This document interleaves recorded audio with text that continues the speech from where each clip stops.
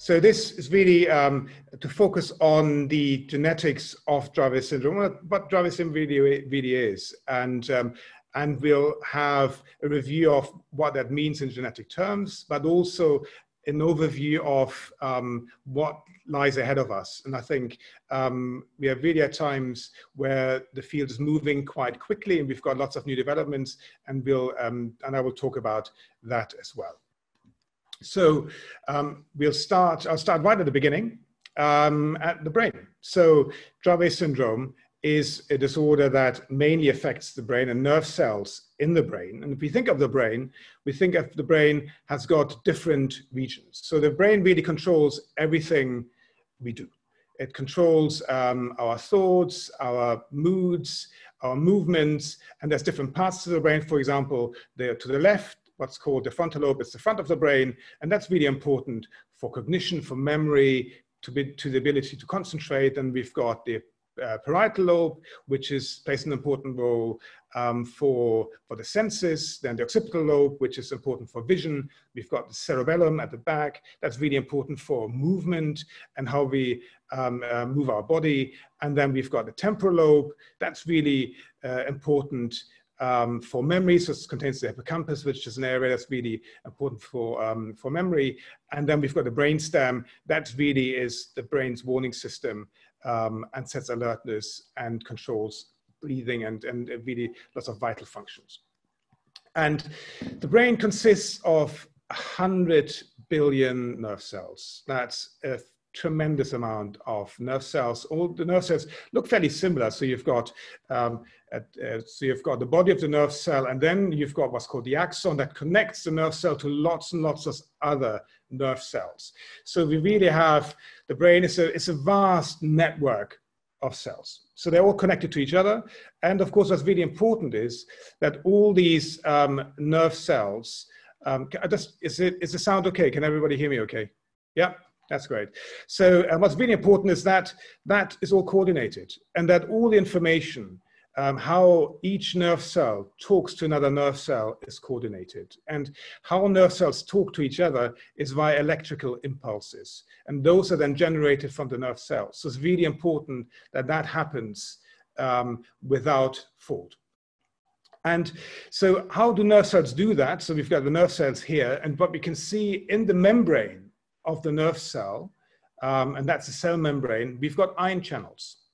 And these ion channels are there for different ions, such as sodium ions or potassium ions, to travel through and to generate what's called an action potential, meaning where we have got a burst of electricity and information traveling down one nerve cell and then connecting to another nerve cell. So it's really, really important that we have got good connectivity between different nerve cells, and that when the nerve cells talk to each other by electrical impulses, that all works very well.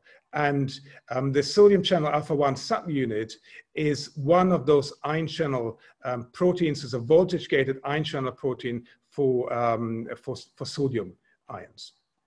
And that really, so you can see how important these sodium ions are across the entire brain, and in all the nerve cells that are in our brain.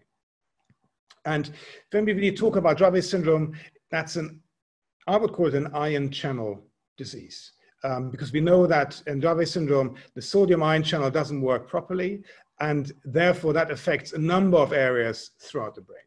And first of all, it affects the hippocampus in different parts of the brain that then might lead to seizures. So here, that's what it's a picture of an EEG, and every child, you know this all, will have, every child with epilepsy will have an EEG, and there we can see the brain activity and whether there might be disorganized activity such as an epileptic seizure. And what we also know is that children who have Dravet syndrome and adults have unsteadiness, what we call ataxia, so often difficulties with walking. And we know that the sodium channel is also expressed in the cerebellum, so which is in the back of the brain and which is important for movement. So we know that the cerebellum is affected by the sodium channel defect, and that then predisposes that individual to have difficulties with movement. And we also know that the sodium channel is expressed in the front of the brain, so in the frontal cortex, and that's really important for concentration, that's important for learning, and we know that children with and adults with Dravet syndrome have difficulties with these areas, and that is likely because the sodium channels that are in that part of the brain are affected, and that part of the brain can't work properly because of that. And we know that a lot of individuals with Dravet syndrome have what we call autistic traits, or might have been diagnosed with autism.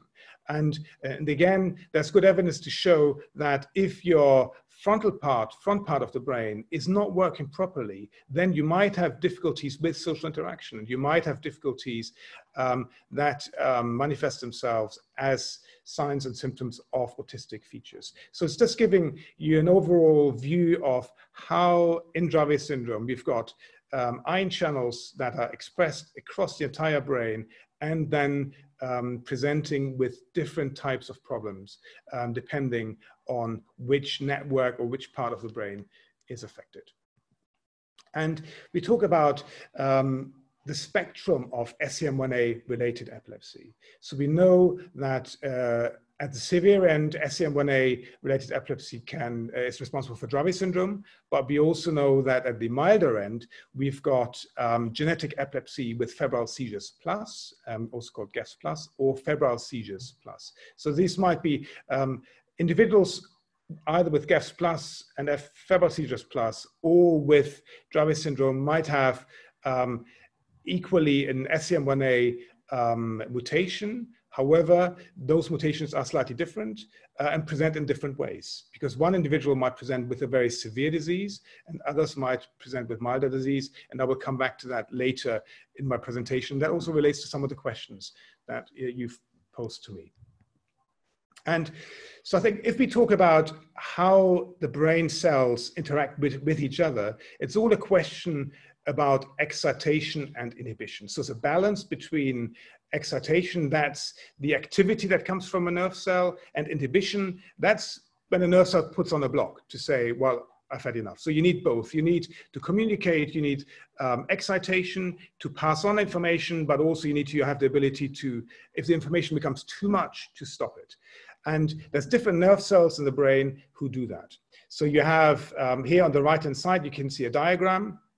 So you can see on the left the diagram of the nerve cell that I showed you before. And here again, there's again nerve cells, that's the body, and that's the axon, and then connected to a different nerve cell.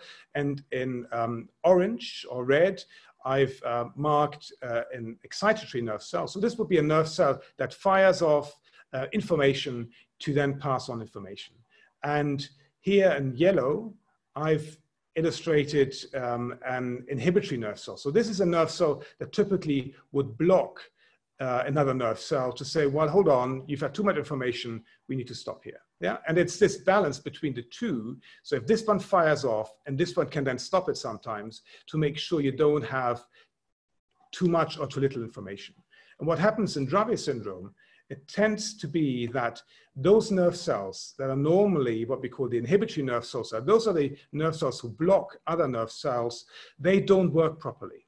And they don't work properly because the SCN1A gene and protein that causes that is important here to make this nerve cell work is affected by Dravet syndrome. And that means that this nerve cell can't really send out a stop signal. So you've got the other nerve cell that still fires off, the other nerve cell can't stop it, and therefore you get too much firing. So what you basically get, you can't, so the nerve cells that should block other nerve cells can't do that, and you get with a mismatch, an imbalance between too much excitation, too little inhibition, and you get too much excitation and then too much activity. And that's basically how we explain how Dravet syndrome emerges from this imbalance between excitation and inhibition. What you can see here is that's not just that you've got SCN1A, that's one particular sodium channel, but you've also got SCN2A, 3A, 8A. So these are also sodium channels, but they're not expressed in these blocking inhibitory cells, but they're expressed in other nerve cells. And I'll come back to that a little bit later. But I think what's important here is this balance between excitation and inhibition that is not working properly in Dravet syndrome. So when we talk about the sodium channel alpha-1 subunit, we can see that this really forms the sodium ion channel, and it consists of what we call 4 homologous domains, so 4 domains that look identical, and these 4 domains group together in 4 domains and having a pore in the middle where the ion channels can go through. And what you can see here, you've got a voltage sensor, you've got the pore region, and the voltage sensor is really important to pick up information that travels from that travels across the nerve cells. And the pore region is important because that's where the sodium ions actually travel through. Yeah, and that then forms the actual ion channel that sits in the cell membrane where then the ions travel through. And when we think about what a sodium channel alpha-1 subunit, or what that channel is, so that SCM1A channel is a protein. Yeah? And proteins are building blocks of the body. And proteins really are what makes all our muscles, our hair, our skin, everything in our body is built out of proteins. And we've got up to 400,000 different proteins in our body. And each protein consists of what we call amino acids. Yeah? So amino acids are small parts of proteins. And we know that the SCM1A protein contains 2,009 amino acids. So it starts here all the way through all that. All of these are different amino acids that form the entire protein. Yeah, and that's a string of 209 amino acids. And the master plan, how to assemble each protein, is contained in our DNA. Yeah, I think that's really important. So the sodium channel is a protein.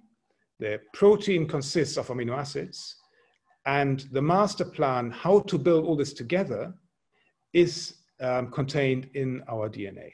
Yeah? So you might actually consider the DNA as the recipe book for proteins of the body. Yeah. So if you have a certain recipe, and for that recipe to be successful, you need to follow the plan. If you don't follow the plan, you might get a product that's faulty. Yeah. And so what you can see in the DNA, so this is an extract of the DNA. So it's what's called the double helix. And within the DNA, there's a string of what are called base pairs, and they've got different names and they've got abbreviations, and it's basically a code. Yeah. So you've got a code of A and T and G and C, and you have got that all along the DNA. What you can see here is, so here you've got these base pairs, and they all curl up into chromosomes. And you will remember this from your biology classes, that we've got all in our cell bodies, we've got chromosomes that contain all the information for the proteins of our body. Yeah? So basically what those chromosomes are, they just curl up the entire DNA as a storage system, so that can be contained in all our cells. Now, what's really important is that this information that's kept in here in the DNA is correct. Yeah, and that this information hasn't been altered. So, and each of those DNA protein recipes is called a gene. Yeah, so here you've got a fraction of your DNA. So you've got a DNA double helix here, where all this information is contained, and a strip of that DNA will contain all the information to build, for example, one particular protein. For example, the SCM1A protein. And so that particular strip of the DNA that contains all the information to build an SCM1A protein, that's then called a gene. So there's that part of the DNA that contains the information for one DNA protein. Yeah? And then what you can see here is, what then happens is that information from the DNA is translated into a sequence of amino acids, who then form a protein. Yeah.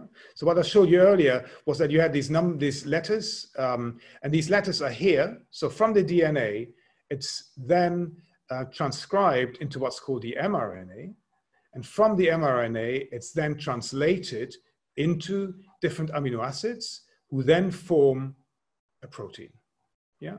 So basically you have got the DNA recipe, which is then translated into the building blocks of our body into the different proteins. Yeah. And that particular sequence will then determine that the right proteins and that the right amino acids are called to build the protein at the end.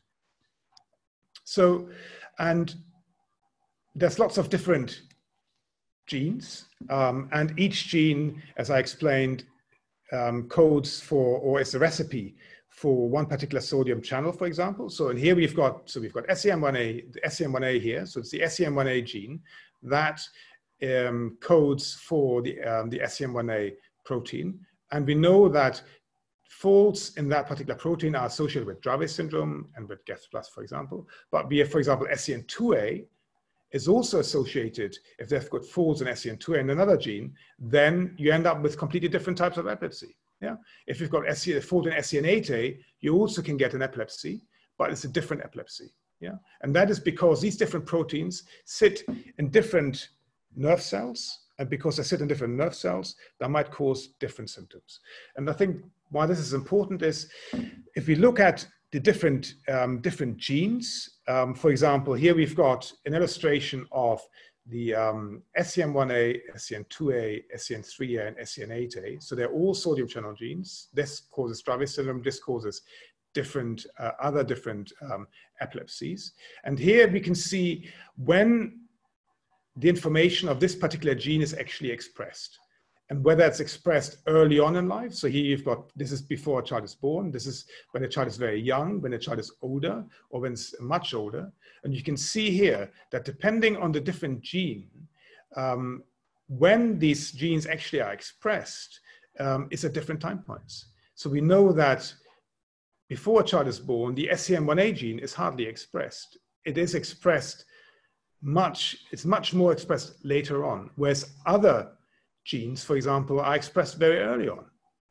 And that has got relevance when we think about when actually children with SCM1A mutations actually present.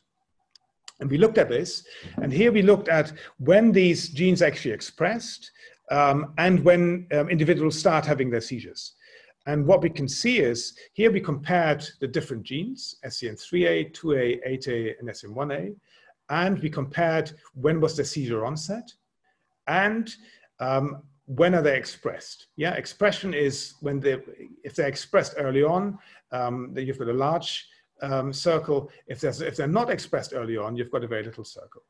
And here, when you, for example, we know that on average, children with an SCM1A mutation present around 6 months of age. And that is timed with the time when the SCM1A expression actually starts becoming more prominent. So when a child is really young, just born, SCM1A is just not expressed. And if you have a faulty SCM1A gene, it doesn't show up early. It only shows up later once that gene is actually more expressed. And for example, if you have a fault in SCN2A, which is a different gene, we know that that gene is expressed right at birth, and we know that children who have a fault in this gene present at birth. Yeah, they present much earlier. So this shows you, it's just an explanation why children with SCM1A mutations present at the age they present, and present at around 6 months and don't present right at birth. Yeah, and that's just an explanation how different types of epilepsy that are caused by different genes present at different time points. And so how do mutations occur? So mutations mean there are changes in the genetic sequence. So what I showed you earlier was this DNA strip, and with all these letters that form the recipe for the protein. And if there's a change in this DNA strip, so if the information that's contained there is where one letter is exchanged for another, that is called then a mutation. And so mutations are actually really important because they're the main cause of diversity amongst organisms. So without mutations, we wouldn't live. We are all different, because our DNA is a tiny bit different from each other. And without mutations, because the mutations can actually cause benefits. So you might have a mutation that prevents you from, if you, for example, have darker skin, you don't get sunburns, you don't get skin cancer. Yeah, and so there's lots of mutations that are actually really beneficial. However, unfortunately, what's happening in other for a lot of diseases, mutations are not beneficial and they cause disease. And we know that. So on average, people probably carry from 5 to 10 genes with mutations in each of their cells. So all of us here in this web call, all of us will have at least 5 to 10 changes or mutations in us that we are just not aware of because they don't cause any disease. Yeah, so mutations are something that happens all the time that we all carry, and most mutations are actually not significant. They do not cause disease, and if that's the case, so if, for example, if we pick up that somebody carries a mutation that's not relevant, we call that genetic variation because it doesn't lead to disease. Yeah, and what we now do is, in the past, so today we prefer the term variant rather than mutation.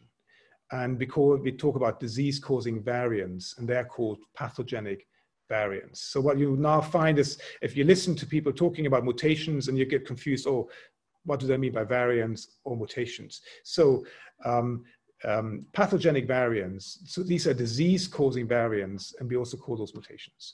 However, what I've done throughout this talk, I just stuck to the term mutation because I think that's easy to understand, but just for you to understand that if somebody talks about variants, that's what they mean. They mean pathogenic variants that are disease-causing. So how are, one important question is, of course, how are mutations inherited? Yeah, so mutations can either be inherited or they can happen newly in that individual. And if the mutation happens newly in that individual, we call that de novo. Yeah, which is another term for new. So, and here you can see, for example, on the left, so you've got the mother who's not carrying a mutation, the father's carrying a mutation, and the father passes on the mutation to the son. Whereas if you've got a de novo mutation, you have both parents, neither of the parents carry the mutation, and the mutation occurs newly in the child. And if you talk about Dravet syndrome, then in the vast majority of children with Dravet syndrome, the mutation is new. So the mutation happens in the child and is not present in the parents. Now, when we talk, just to explain a little bit more about what we mean by de novo or new mutations, they can happen at 3 different levels. And they can happen either at the zygote level, which means that's when the very, very, very early stages, once the sperm and egg have merged, there can be a mutation happening, or a mutation might come from a mutated sperm, or it can come from a mutated egg. And I've just explained this here. So this is really the very early development of human life. And that's what's called a germ line, is where you've got a sperm, and here you've got the egg. And then you've got fertilization. And that's then called the zygote stage. So this is the very early stage. And you have, so you might, for example, have just a chance mutation in sperm, or you can have a chance mutation in an egg, or you can have a chance mutation once they're combined.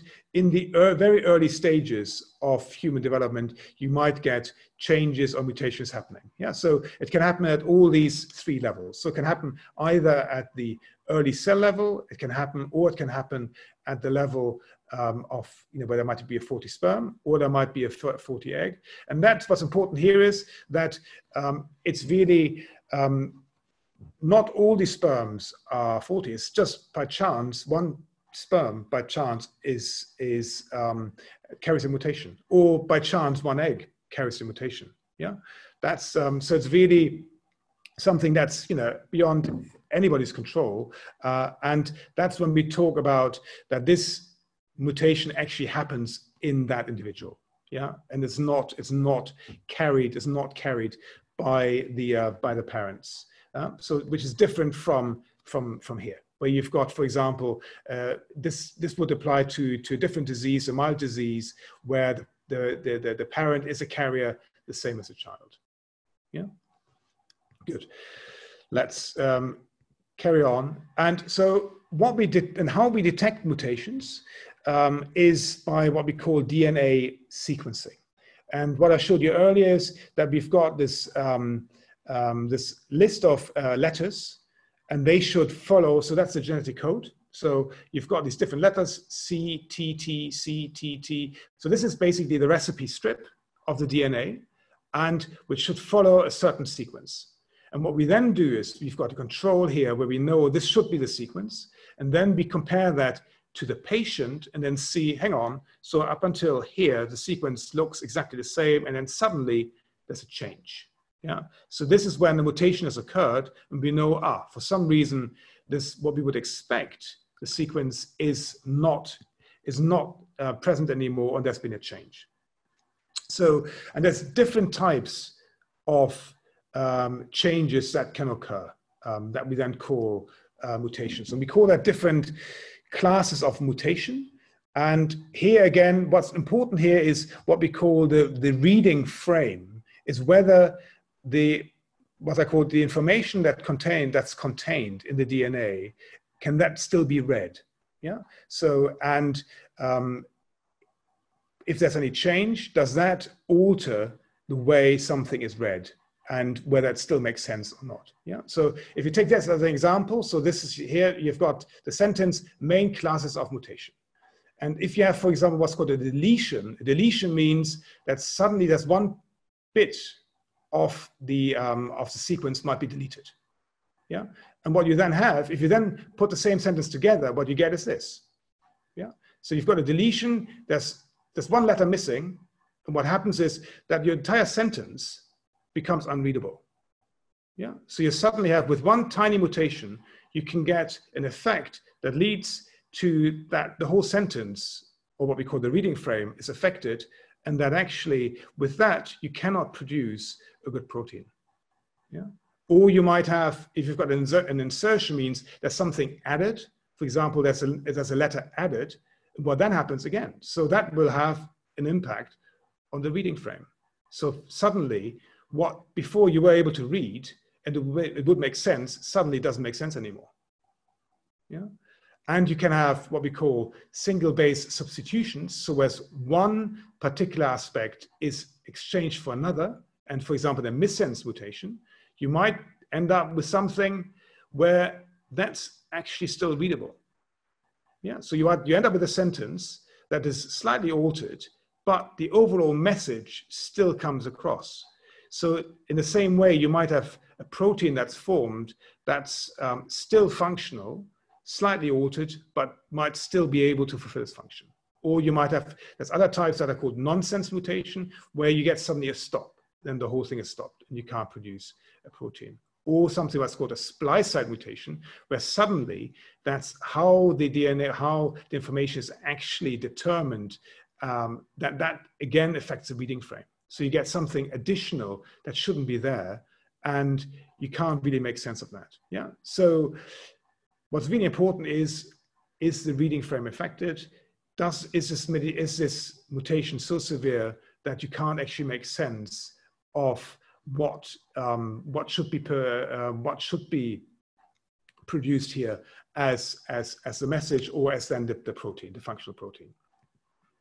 So then the question always for us is a mutation significant? Yeah. So we've got what we call truncating mutations, and we know that they lead to an abolition of the entire protein function. So the entire protein is just not present.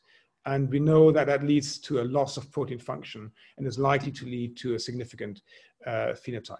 However, if you've got a missense mutation, then the question is that missense mutation, is this de novo, or could it be inherited? In which part of the protein might it occur? Is it an important part or less important part? Is it conserved across different species? Is there differences in what are the differences in the amino acid compositions? Is it present in normal populations? So there's lots of different analyses that we need to perform to analyze missense mutations to find out how significant we think they are. Yeah, so this is our genetic scientists are really excellent. So in Glasgow, we are really lucky that we've got fantastic genetic scientists, and their main task is really just to sequence the DNA, to find out what is the information in the DNA, and then to make sense of, to find out how significant a particular variant might be. And so when we looked at this about now almost 10 years ago with our Glasgow cohort, then we had, and that was from all children, from over 240 children with Dravet syndrome in the United Kingdom. So what we found, there was a 50-50 split. So we could see that about 50% of individuals had truncating variants or truncating mutations, and they lead to loss of protein function and to a severe phenotype. And we could see as 50% had missense variants, often leading to reduced protein function, leading to a range of different phenotypes, all again ranging from severe phenotypes to milder phenotypes. Yeah, and this is also when we think about milder phenotypes that are associated with SCN1A are, for example, genetic epilepsy with febrile seizures plus, where individuals don't have a learning disability but have febrile seizures. Those individuals are exclusively missense variants. Yeah, and they're milder variants. Yeah, but equally we can have very severe missense variants that present with Dravet syndrome. So this is what the genetic test result or report looks like. So I've anonymized that. And this basically gives you then the details of the patient. And at the time, we checked for both SCN1A and PCH19. That's a different gene. And here was reported as a heterozygous SCN1A likely pathogenic sequence variant detected. Yeah. So we found that in the 2 copies of SCN1A that each of us carry, one of them has been affected. And affected in a way that the scientists think that this is actually likely to cause the symptoms in this child. And then it gives you the details which specific change this is. So this is a deletion. So this is a truncating mutation. Yeah, and then it gives you often at the end, there's often then a question, or can you please forward a blood sample from the parents with a detailed family history, because then we want to know, is this change newly occurrent in the child, or is this a change that might have been inherited from a parent? For example, we would expect a change like that to be new in the child and not be carried in a parent. If you had any change in a parent who's entirely well with no symptoms whatsoever, we would always be thinking, do we actually think this is significant? Yeah. So this is how the reports look. And then I just explain to you some of the things where we might have been caught out in the past. There's this concept of what we call mosaicism. And that's really, it comes from the word mosaic, so that not every single cell is the same. And this is the same picture that I showed you earlier. So you've got the sperm and the egg forming the new, the embryo. And then at any later stage, what you might have is suddenly, at a later stage, you might have suddenly a mutation that happens much later. And that mutation might not affect the entire body, but might only affect a certain fragment of the body. And you can imagine if your entire body is affected by the change, that's likely to be significant. However, if only a fraction of your body is affected, you might actually present with a much milder phenotype. Yeah? And so it's just one of the ways how we explain how different phenotypes can also, might also differ amongst each other. And then, so what of course, we need to look also beyond the initial stages of genetics. So we've spoke about the DNA and then the transcription to RNA and then the translating into the protein. But then, of course, after this, there still are other changes that happen to the protein. It needs to be stored and packaged. It needs to be transported within the cell. It needs to be exported by the cell membrane. There's protein-protein interaction. There's lots of things that happen beyond this stage here that might also affect how the protein might actually work. And those are things that actually today we don't know much about.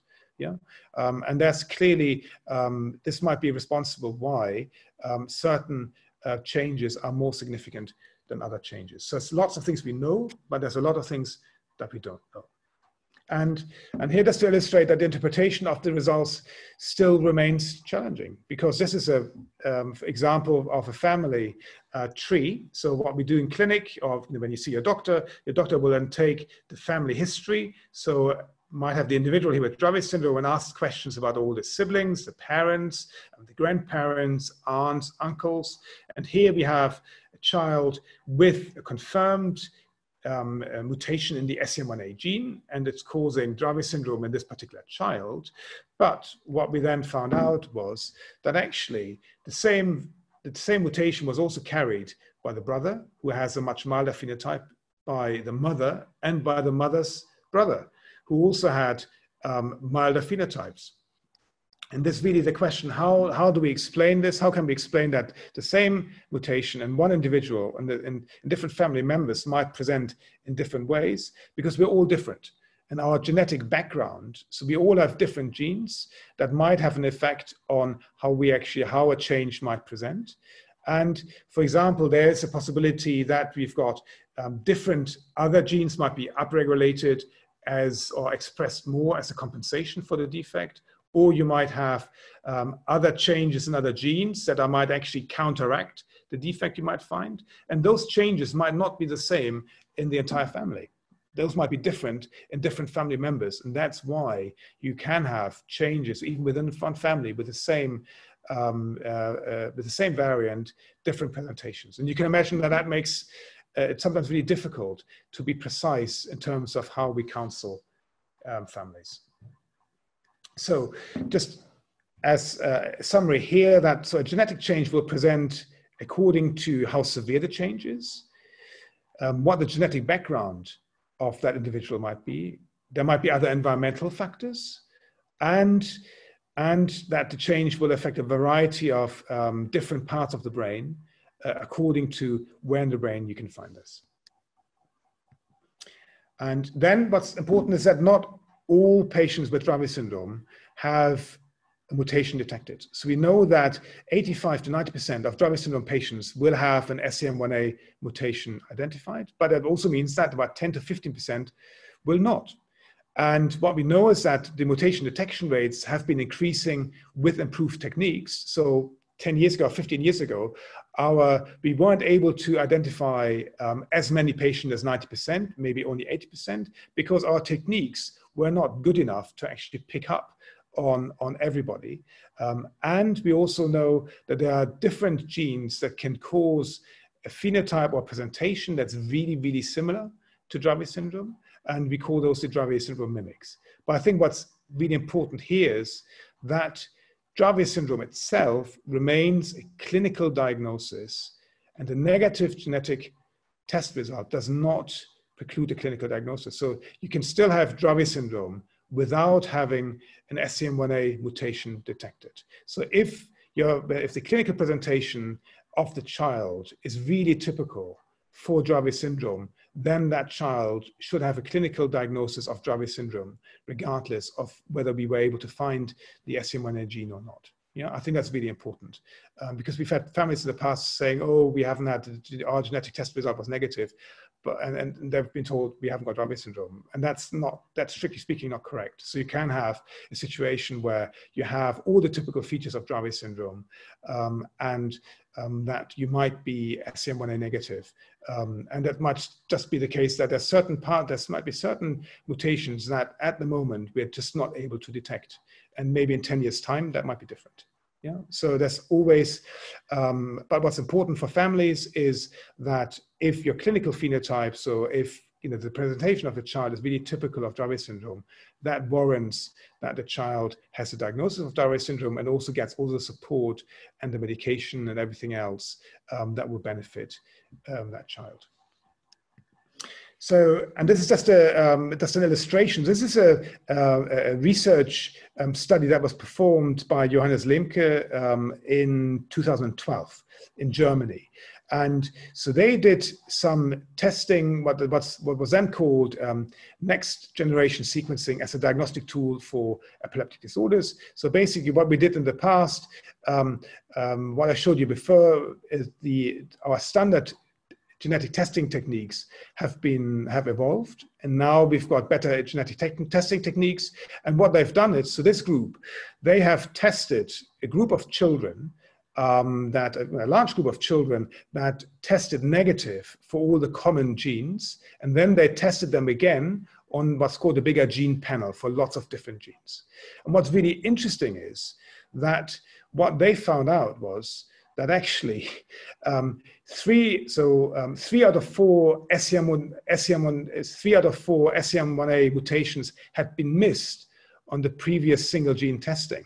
So these were individuals that were classed as SCM1A negative because they didn't find the mutation. And when they retested the family, or when they retested the child, they suddenly found it. Yeah, so that's a good example that if you have a really classical strong Dravet syndrome phenotype, clinical presentation, and in the past, years ago, you've had a negative test result, it's worthwhile speaking to your doctor and say, well, actually, would you mind retesting? Because that might be beneficial just to see use newer techniques to find out whether the SCM1A gene might have not been picked up in the past. I have to say that this happened in Germany a lot, in commercial laboratories. In the UK, I think our laboratory, where we've tested most patients in the past, we haven't seen this. So we haven't had cases that were missed in the past, because I think our processes were quite rigorous in terms of analysis. But it's definitely something, it's always, if you haven't got an answer, it's always worthwhile having another look. And then, so what I meant, the point here at the bottom is to consider retesting of SCM1A gene negative patients if the clinical presentation is suggestive of Dravet syndrome. Yeah, so the clinical presentation is really important, and having a discussion with your clinician, with your child neurologist to say, well, actually, my child has Dravet syndrome. We haven't found a variant genetic mutation. It might be worthwhile having a look again. So, and then we've been looking at, in this paper, we've described some of the Dravet mimics, and that's really some of these other genetic disorders that might present in a very, very similar way to Dravet syndrome. And this is Dora Steele's a doctor who's been working with us in the past, who's just been summarizing this. And here it's just an illustration of this. So here you've got in gray in the background, you can see what we call the Dravet syndrome phenotype. So these are all the children that present with typical features of Dravet syndrome. And you can see that, just illustrating that the vast majority of them will be caused by an SCM1A variant. But there's a number of other genes that might present in similar ways. So one particular candidate is PCH19. This is particularly in girls. And they present with clusters of febrile seizures early on. And in the past, people thought, oh, this must be Dravet syndrome, when actually it was identified that this was PCH19 related epilepsy. Yeah? So there's a number of other genes that might mimic Dravet syndrome because they present in a very, very, very similar way. Yeah. And nowadays, what we try to aim for is, of course, to have a genetic diagnosis where we have a gene panel where you look for a number of genes just to make sure you pick out the right gene that explains the phenotype, or it explains the disorder. Yeah. So the take-home message here is really that so the Dravet syndrome phenotype is mainly, in majority of cases, caused by SCM1A, but there are cases where we have Dravet syndrome mimics, which might be which present like Dravet syndrome, but might be caused by different disorders. Yeah. And we've also got more information on this on the newly updated Dravet Syndrome UK website on genetics of Dravet syndrome, which we've just compiled. Yeah. So, and when about 10 years ago, we did a lot of research on how useful SCM1A genetic testing actually might be. And I'm actually very grateful for Dravet Syndrome UK and to many of you probably in the audience who've actually contributed to this work and this study over 10 years ago, when we contacted all the doctors and all the patients in the United Kingdom to give us their view of what they thought about genetic testing and whether they thought that was useful and to which degree that was useful.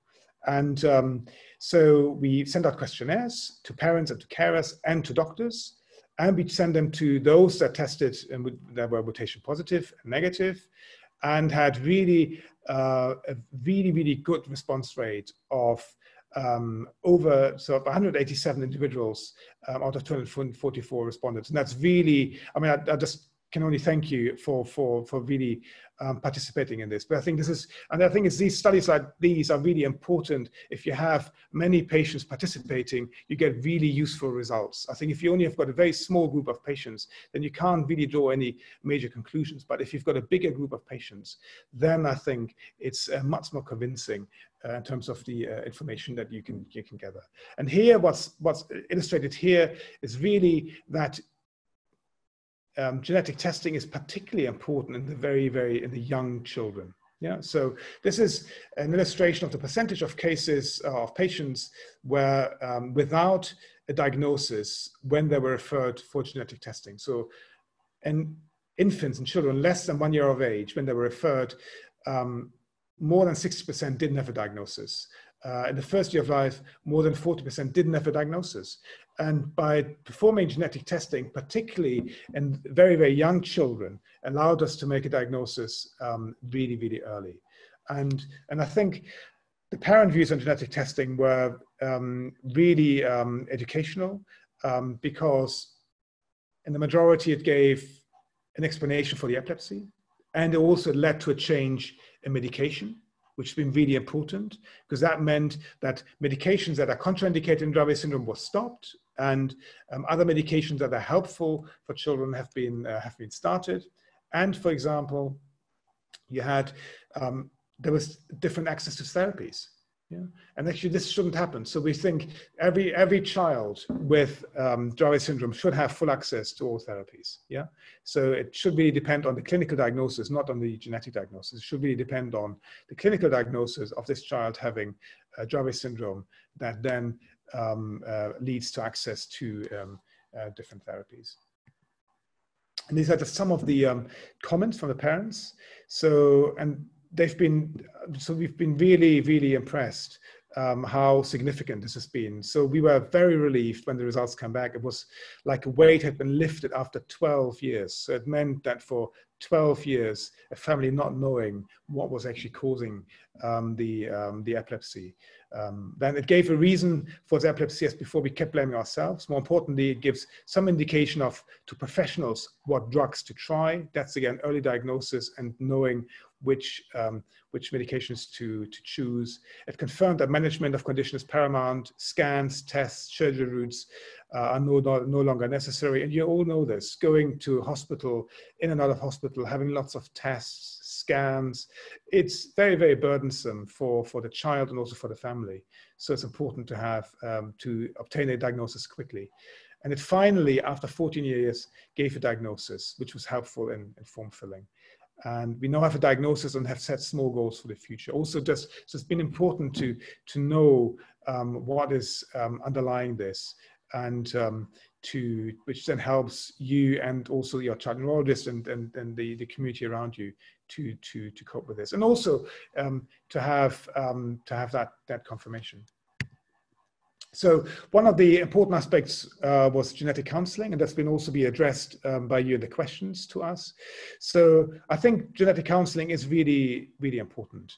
And I think just for the purpose of just obtaining more information, I think you're always better off having more information and qualified information. So that's the importance to seek expert advice from the genetic counselor. And it will be an opportunity to learn more about the condition, about recurrence risks, and family planning. And that's really important for younger families. And this can be either a single appointment or could be a joint discussion with a number of professionals. Yeah, so you can have an appointment with a genetic counselor, but you can also ask to have a joint appointment. So in Glasgow, we often offer joint appointments. We've got a child neurologist and a geneticist or a counselor together. And there shouldn't be a reason why that shouldn't be possible, because I think you get just a broader view. You get the view of your doctor as well as of the counselor. And what I would recommend is seek support from the expert team of epilepsy nurse specialists and from doctors. So you should all see a child neurologist who has got expertise in Dravet syndrome, and you will have experienced epilepsy nurse specialists. And it's really important to draw on their support and help. And then patient support groups and charities such as Dravet Syndrome UK are invaluable. Because of course, with managing this condition, you will become experts at these conditions, at Dravet syndrome, and I think it's really important to pass on that knowledge to other families, and I think many of you would have had the same experience of having come in contact the first time. Just today, I saw a family with a young child with an SCN1A mutation, and they were really relieved having been in touch with Dravet Syndrome UK. It was the first time they could talk to somebody who could actually understand what they're talking about. Yeah, I think it's really important to have that option. And so because one of the questions was that you haven't had, if you haven't had genetic counseling in the past and you're interested in that, so I think it's really, I would contact your local child neurologist and say, actually, we would like some genetic counseling because you've got some questions, and I think it's good to have some time because they will have time. So you will have at least an hour's appointment where you've got time to really answer all your questions and learn a bit more about the genetics and to make sense of that, and also to understand the risks. And then for family planning, I think that's all really important. So I think what's really become clear, and that's in the greater scheme of things, that Dravet syndrome has really become a model to study childhood genetic epilepsies. Yeah, so Dravet syndrome has been really at the forefront of lots of research in epilepsy generally, and particularly in genetic epilepsy. So where we have got an epilepsy that is caused by one specific genetic mutation. And we've come a long way since the 1950s when we learned first about sodium channels. And then in the 70s, when Charlotte Dravet actually first described Dravet syndrome, and then we had the first drug, stiripentol, that's been particularly successful to treat seizures. And then we had the first mouse models about 10 years ago. And now we've had, just over the last couple of years, we've had two really important medication trials. So we've had the fenfluramine trial and the cannabidiol trial, which have been both really important and have changed our standard of care in terms of treatment for Dravet syndrome. And what we've seen is that the development of gene therapy approaches for Dravet syndrome. And I think that's a really, really important development. And when we talk about particularly future opportunities for precision treatment, that is applicable to any disorder that is caused by one particular genetic change. And what we find the problem is in Dravet syndrome is that we have, where you should have, all of us carry two copies or two healthy copies of the SCN1A gene, which means that we can produce enough healthy SCN1A protein to keep all our nerve cells functioning properly. And if you've got Dravet syndrome, then one of those copies is not working properly. So you have only 50% of your protein that you should have.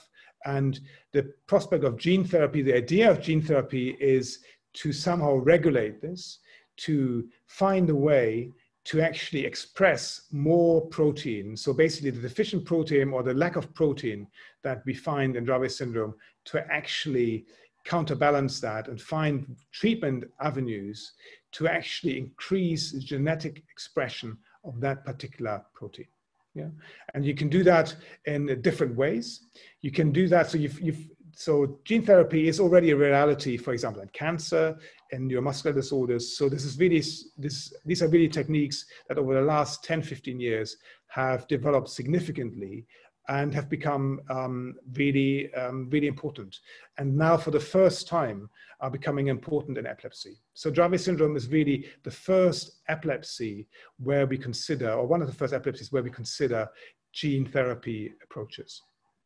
And basically what you're trying to do is to boost your protein expression in the cell.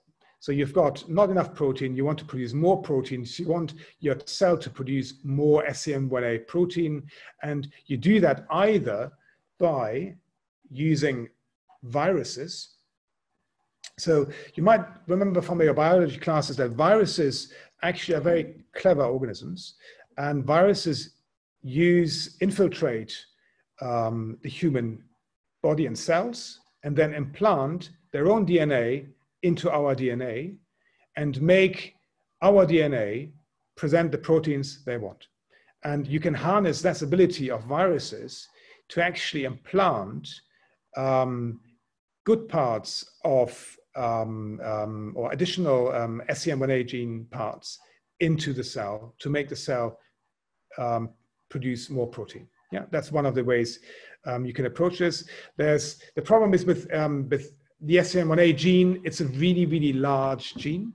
So other genes that are much smaller, this approach has been much easier. So for Dravet syndrome, and the SCM1A gene is really large, so it's been difficult to implant this into the cell. And there's been other approaches to try to do this by actually splitting it into two, and then having a smaller fragments that you can actually then implant into the cell. Yeah. Or you can have another approach, which is called antisense oligonucleotide approach, is where you actually target the mRNA. So basically, you've got your gene that then transcribes into the RNA, and then you've tried to make the RNA produce more protein. Because in the end, what you want is you just want more protein. So whether you actually do it via the DNA route or by the RNA route, both would still yield in a higher protein count. So the gene therapy approaches for Dravet syndrome are, so the overall aim is to restore the deficient SCM1A protein production. Yeah. So to really make up for the deficient SCM1A protein production. And you can do that via supplying a new copy of SCM1A by use of a virus. Yeah. So the AAV virus or lentivirus. And that's the Trojan horse approach that I explained earlier, where you try to supply a new copy via a virus into the cell. The second option is that you can use, and that's so research-wise, there's at the moment there are groups across the world who try this. Yeah. So, but these have not, to my knowledge, they're not yet in the clinic, and they're also not yet in animal models. So these are still early stages where this approach is trialed. Then you have an approach where you use small RNA fragments to boost SCM1A expression from healthy existing copies. Yeah. So we have got two good copies or two existing copies. A child with Dravet syndrome will have one healthy copy. And what's then tried here is that you boost the expression, the protein expression of that healthy copy. Yeah.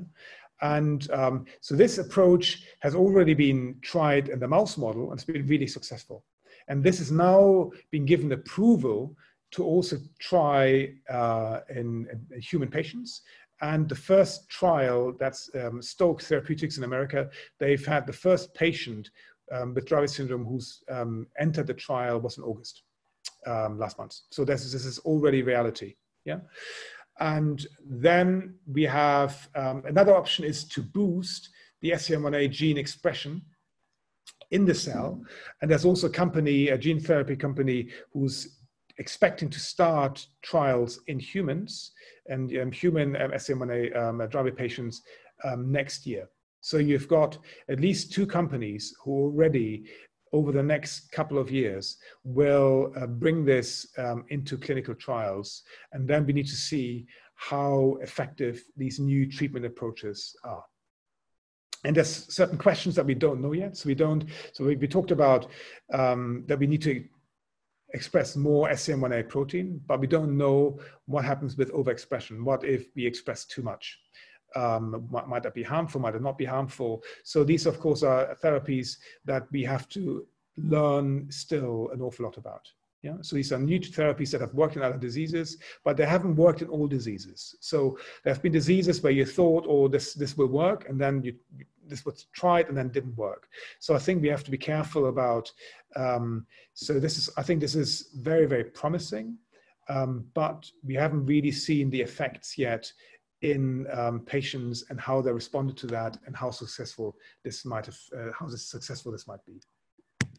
So, and what's one aspect that's really important is, particularly if we talk about new therapies, even the new medications such as cannabidiol and fenfluramine, and coming back to the beginning when I spoke about Dravet syndrome really being an ion channel disorder, it doesn't only cause seizures, but you've got cognitive problems, motor movement problems, all that's really important.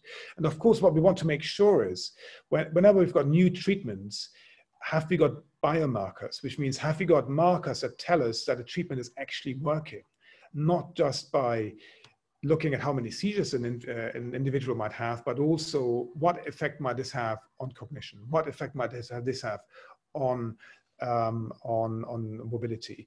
And I'm afraid we haven't got enough data to actually measure this. So you need really good quality data of what the natural history of individuals with SCN1A related epilepsies are.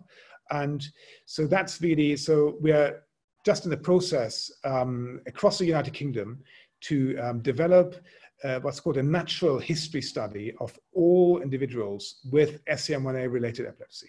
And this means that we are aiming to involve everybody in the United Kingdom with an SCN1A mutation to be monitored very closely every 6 months with all the measurements from what seizure frequencies are like, but also with neurocognitive measurements to see what cognition is doing.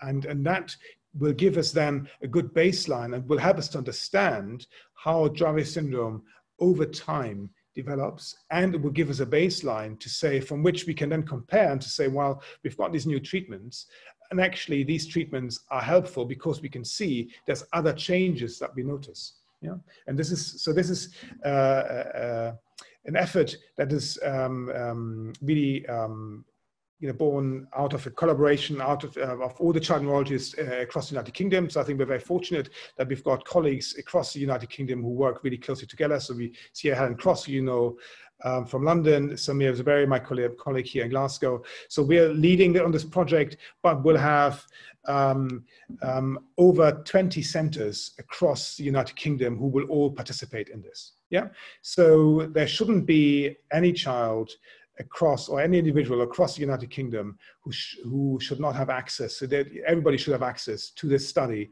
that we hope to commence next year. Yeah. So, and it's just to emphasize that the emergence of drugs effective at reducing seizure burden. So we know that, but we need to know more about the impact on cognition and development, and we need to understand the natural history of Dravet syndrome, and really to start to measure treatment success beyond seizure control. And this will allow us, while gathering this information, this really will allow us to have good data in the future going forward to evaluate whether new treatments are actually helpful in Dravet syndrome. So speak to your child neurologist about this. Dravet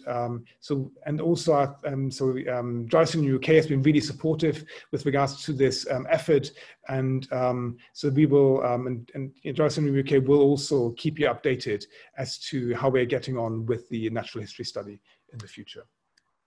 And this leads me to the end of the presentation.